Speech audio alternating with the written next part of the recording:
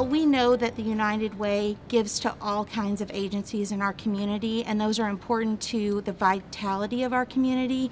So we want to be able to give back, and this is just one way that we can do that. Being able to do it in a different way is kind of new and exciting in and of itself. Being able to do it virtually allowed a lot more people to be at our meeting than when we host them in person. So I think that was exciting for a lot more people to be able to come and join us virtually. If you are to give some of your money to the United Way during our campaign this month, then you are entered into a lot of different drawings that we have for gift cards. We even have a West Baden package that you can win.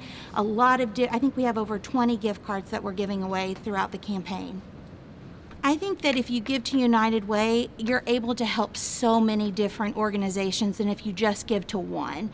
So that way we can all live united, and if you are to give to a bunch of different organizations, then you'll be able to help more people.